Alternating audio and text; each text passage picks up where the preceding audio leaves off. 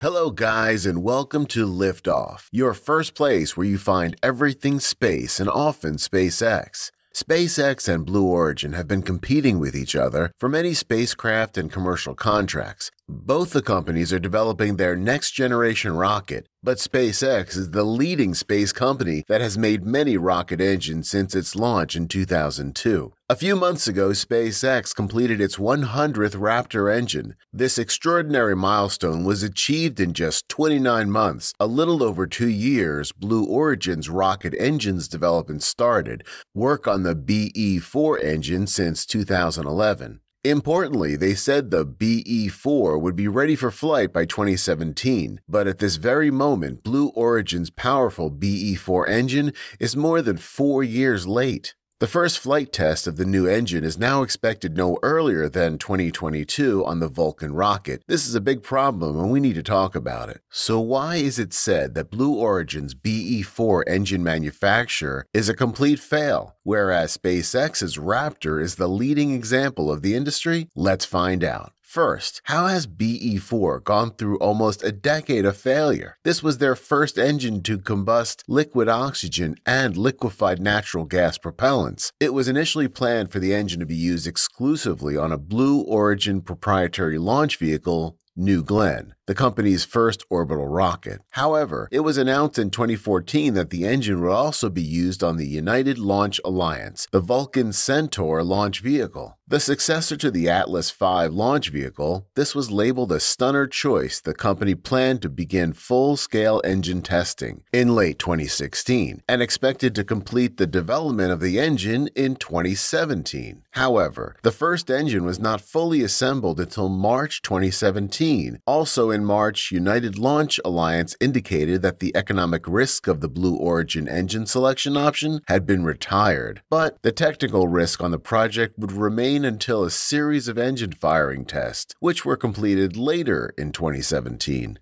A test anomaly occurred on the 13th of May 2017, and Blue Origin reported that they had lost a set of power pack hardware. Blue Origin BE4 rocket engine powerhead and combustion chamber was the first BE4 engine to be hot fire tested. The test occurred on the 18th of October in 2017. Finally, in July of 2020, the first Pathfinder BE4 was delivered to the United Launch Alliance for integration testing with the Vulcan Centaur. In August of 2020, ULA CEO Tory Bruno stated the second test BE4 would be delivered soon, followed quickly by the first flight-qualified ones. However, he noted an ongoing issue with the BE4 turbopumps at the time. Blue Origin was still troubleshooting the 75,000 horsepower pumps that bring fuel to the BE4's main combustion chamber. Bruno said, adding that he was confident the issues would be resolved soon. In October, Bruno stated that the issue was resolved and that the engine was moved into production. But it wasn't. Remarkably, by August of 2021, it had become clear, even publicly, that the BE4 engine program was in trouble. Delays had been accruing in the program for 4 years, including turbo pump problems, combustion instability, overheating, and shorter-than-planned engine life. In addition, company management issues have left insufficient hardware to build, development engines leading to extended periods where no testing could be done, as well as issues related to companies.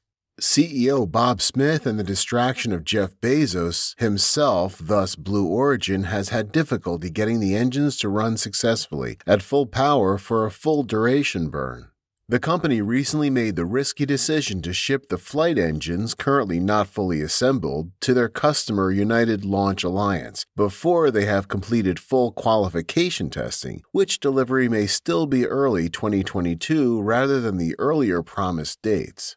The relationship with ULA has deteriorated in part mostly because Blue tried to renegotiate for a higher price in 2017 than had been agreed to in 2014. The BE4 delayed development has increasingly been the subject of keen interest. This is partly because ULA has been working on its new Vulcan rocket for a number of years, and that rocket is important to the future of the company. The military is also eager for this delivery, as ULA is a primary provider of launch services to the Department of Defense. Alongside SpaceX, they hope Vulcan provides lower-cost launch services. With engines manufactured in the United States, finally many in the space community are genuinely curious about the cause of the delay. Because of the launch services agreement, the USA military contributed $255.5 million towards BE4 development.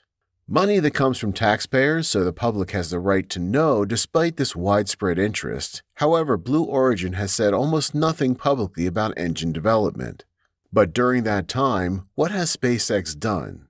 SpaceX first mentioned the term Raptor in 2009, but SpaceX only had a few staff working on the Raptor upper stage engine. At a low-level priority, they indicated quickly that details on a new SpaceX rocket would be forthcoming in 1 to 3 years, and that the large engine was intended for the next-generation launch vehicle. Using multiple of these large engines, that would be expected to launch payload masses of the order of 150 to 200 tons, which is around 330 to 440,000 pounds to low Earth orbit, exceeding the payload mass capability of the NASA Space Launch System.